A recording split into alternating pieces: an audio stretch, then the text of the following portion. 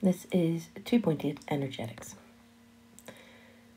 The first point is you need to be able to define the terms exothermic and endothermic and understand that chemical reactions are usually accompanied by heat changes.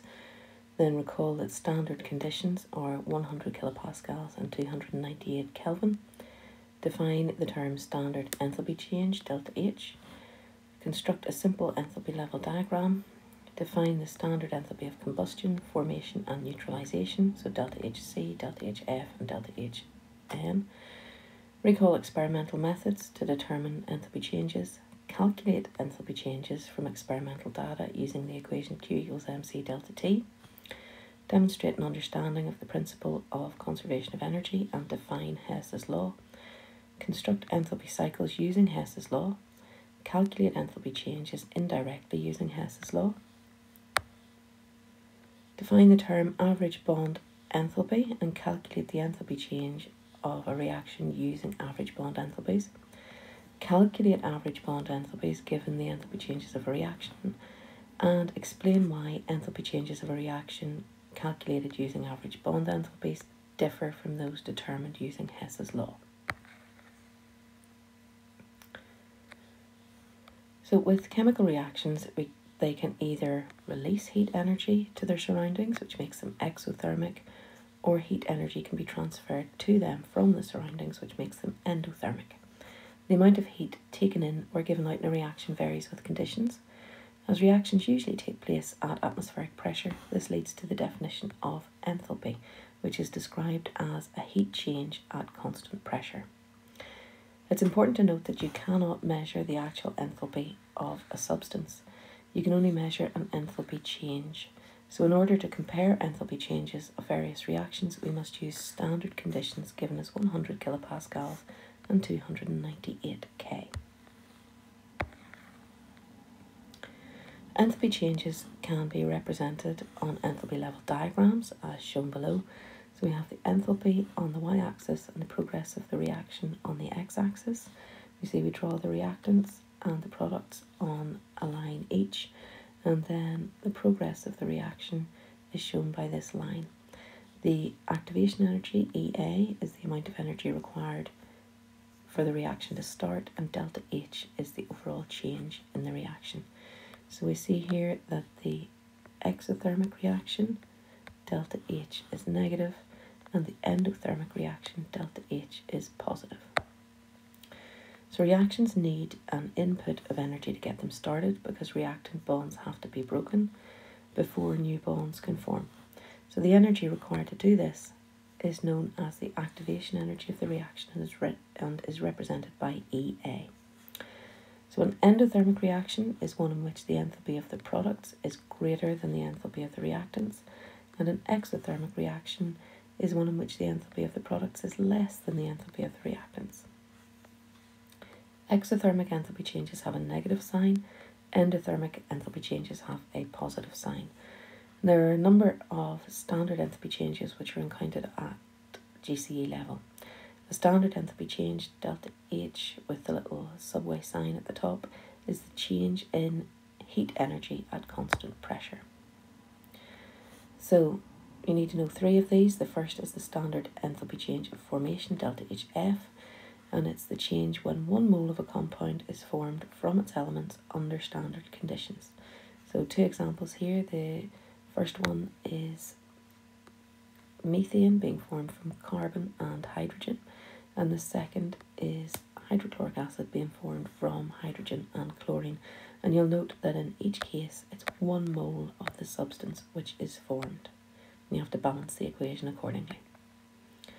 So the enthalpy change then of combustion, delta HC, is when 1 mole of a substance is completely burnt in oxygen under standard conditions.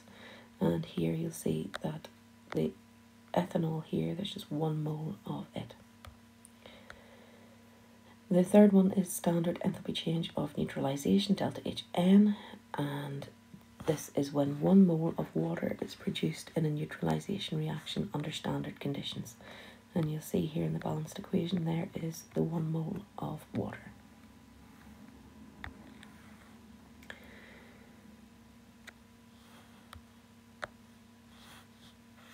So experimental methods to determine enthalpy changes. Calorimetry.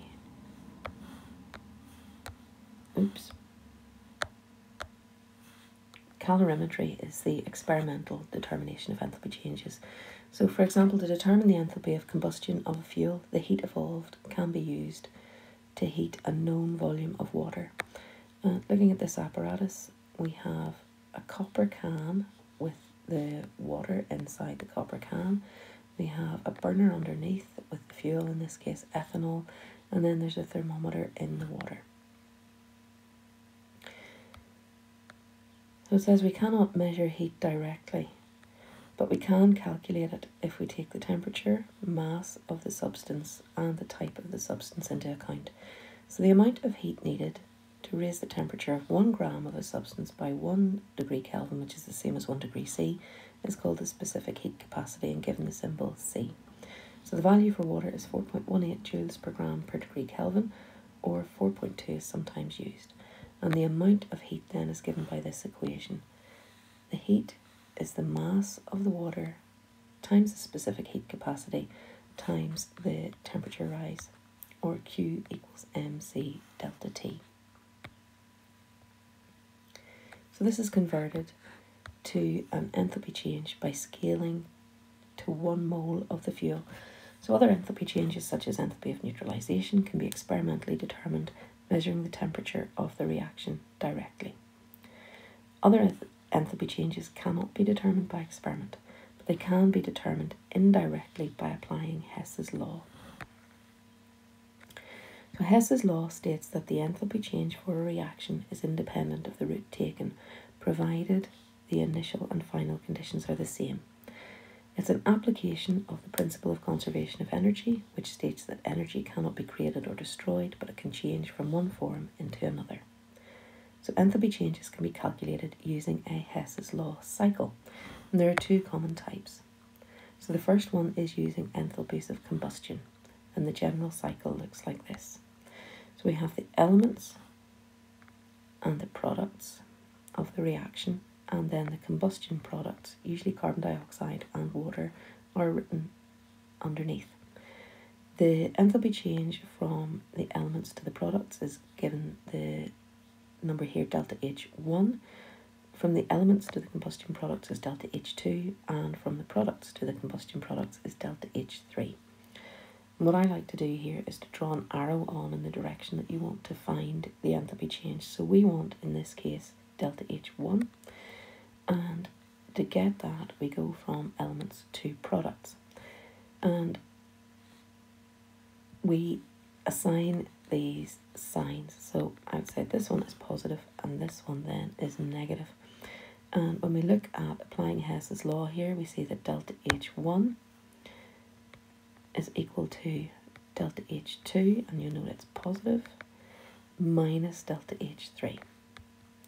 So you need to look at the direction that these arrows are going for the sign that they're going to have. That will be clearer when we look at more examples. So we can also use enthalpies of formation, and in this case we're going to use the reactants and then the combustion products, which are usually carbon dioxide and hydrogen, and here we have the elements because it's formation. So in this case we're looking at delta H1 here, which is the enthalpy change for the overall reaction. Delta H2 is the formation of the reactants from the products, so it's going up in this case, and delta H3 is also going up from the elements to the combustion products. So in this case I'm going to draw on my big arrow again. We're looking at the reaction going in this direction, so anything which is following the direction of the arrow is positive. So in this case delta H3 is positive, but delta H2 would be negative because we're going in the opposite direction. So applying Hess's law here, we can see delta H1 is minus delta H2 plus delta H3. So an example here, calculate the standard enthalpy change of the formation of methane given the following enthalpy changes of combustion. And you'll see that these have been written in on the cycle. So we have here the elements forming the compound, and delta HF here, which is what we want to find the enthalpy of formation. And here then we have the combustion products, and we're given these enthalpies of combustion. So when we look at these, if we put in this one for carbon to carbon dioxide, it is here, it's minus 394. For hydrogen going to oxygen, it's minus 286, but we have 2 moles here, so we multiply this by 2. And then for the methane, it's minus 890. There's only 1 mole of methane, so we don't need to change that. So when we apply Hess's law, we're looking at going in this direction with my big arrow. So this is going to be negative. This is also going to be negative, but this one here is going to become positive because it's going in the opposite direction. So looking at the little sum here, we have the enthalpy of formation, which is what we wanted to find, is minus 394 plus 2 times minus 286 minus 890, which is effectively plus 890, and that's giving us 76 as our total, 76 kilojoules per mole. So the enthalpy changes for reactions involving covalent molecules can be determined by considering bond enthalpies. These are defined as the energy required to break 1 mole of a given bond averaged over many compounds. So a chemical reaction can be viewed as breaking all of the reactant bonds to give separate atoms, followed by the forming of the products as the atoms recombine. And the enthalpy change for a reaction is given by delta H is the sum of the bond enthalpies of the reactants minus the bond enthalpies of the products. And this sign, this big, oops, why did I do that? This is the Greek letter sigma, and it just means the summation. In other words, all of the bond energies added together. So the enthalpies calculated using bond enthalpies differ from those determined using Hess's law, as bond enthalpy values are averaged across compounds containing 1 bond.